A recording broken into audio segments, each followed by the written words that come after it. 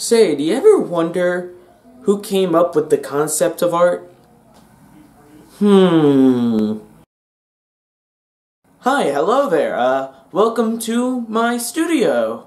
Oh, so this is a studio, huh? That means you make things here, right? What do you make? Oh, I'm so glad you asked. Just give me 1 second.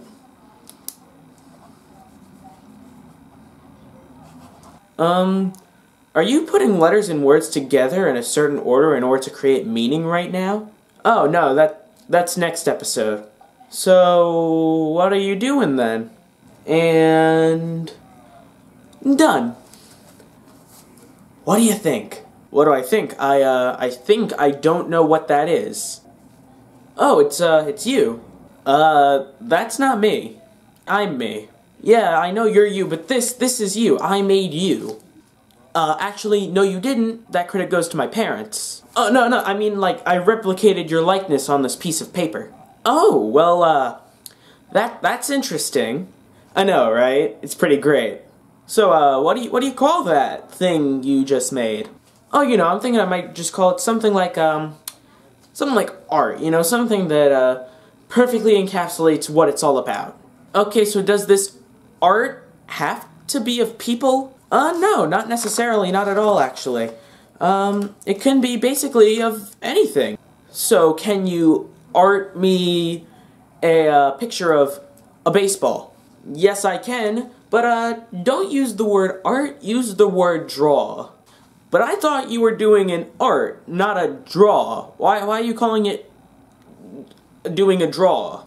First off, what I mean is not doing a draw, it's drawing.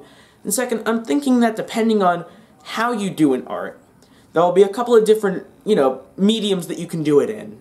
Okay, but what about larges and smalls? No, I don't think you understand. Like, a medium is how you do an art. Basically, like, it doesn't necessarily need to be this drawing that I'm doing. It can be painting, using paint, like the stuff that you put on walls. It can be sculpting, making, like, three-dimensional things using rocks. It can be basically anything that you want, really. Oh, so there's just, like, no rules to this thing. Basically anything can be art. Now you're getting it. Oh, it's done. Ooh, let me see it. Okay. What do you think?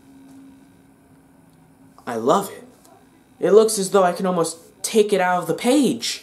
I know, right? It's great. So what would someone do with art? Oh, well, I mean, if you're doing the art, it's a great way to just let out whatever you're feeling. It's like a form of communication, almost. Although if you're just taking and using art, the way you'd probably use it is maybe, I don't know, decorate your house with it or something. Maybe, like, I don't know, put it on your table. Okay, in that case, thank you for the art. I think I'm going to go now. Wait, but you gotta pay for that. Oh, no. This isn't worth paying for if I can do it myself, so I'm just gonna try and learn how to do this myself. Thank you, though. Thank you for, the example. I'll see you around. And this is why you don't give away your trade secrets to your first customer.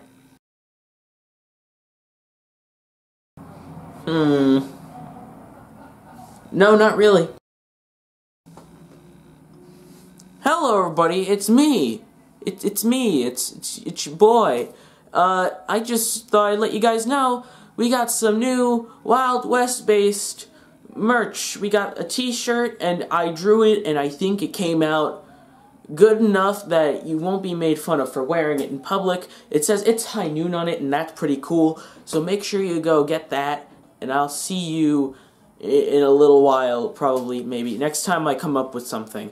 Thanks a lot for watching. Make sure you like, comment if you want, and always remember to subscribe a little.